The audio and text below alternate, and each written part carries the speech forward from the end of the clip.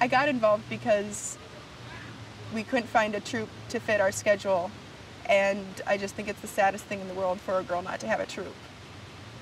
Nothing has ever felt so right as being a troop leader. The United Way helps Girl Scouts because all the Girl Scouts in my troop probably wouldn't be able to come if the United Way hadn't donated money, because I know lots of parents out there don't have enough money for a girl to sign up with all the registration and the books. It's not about you, it's about helping others.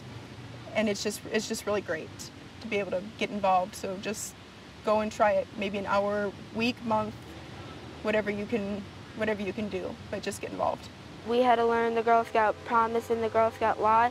It was just like, after I learned it, I try to keep on practicing it so I wouldn't forget it, because because everything that you learn is a part of you that you don't want to let go.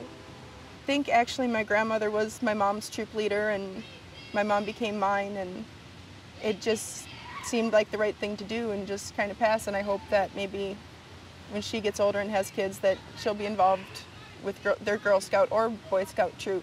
Never give up on your dreams and always keep on trying, because what you know can make and what you do can make a huge difference in somebody else's life, and it'll make a big difference in your life because you'll know you've helped somebody improve to be a better learner or possibly a better friend.